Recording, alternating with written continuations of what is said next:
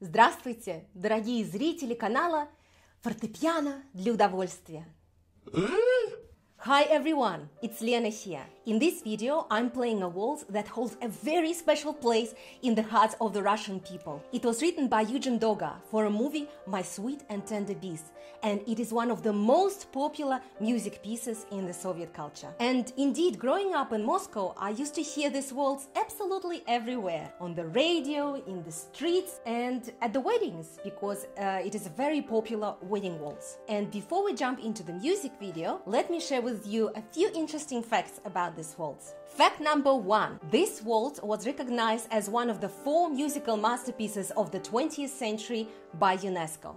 Fact number 2. This waltz was used in the opening ceremonies of 2 Olympic Games. The first time during Moscow's 1980 Summer Olympics, and more recently in 2014 at the Winter Olympic Games in Sochi. Fact number 3. US President Ronald Reagan considered this waltz as the waltz of the 20th century.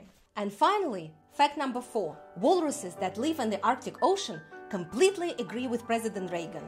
Check out the reaction of a herd of walruses that are listening to this waltz.